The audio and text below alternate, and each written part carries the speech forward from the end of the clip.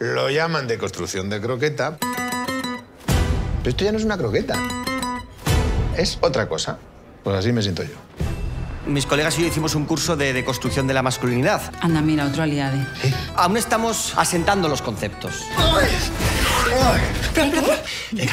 ¿Me quieres hacer un test de alcoholemia antes de echar un polvo?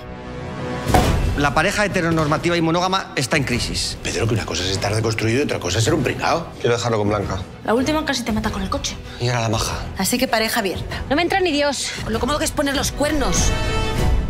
Hacerse a ese nuevo hombre que nos pide la sociedad moderna cuesta. ¿Qué problema hay en gustarle a tu jefa calentorra? Te la tiras y pides un aumento. Patriarcal.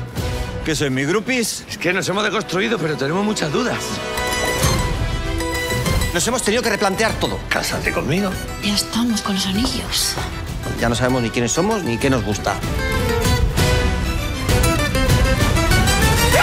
¿Os habéis dado cuenta de que estamos ya a mitad de la vida?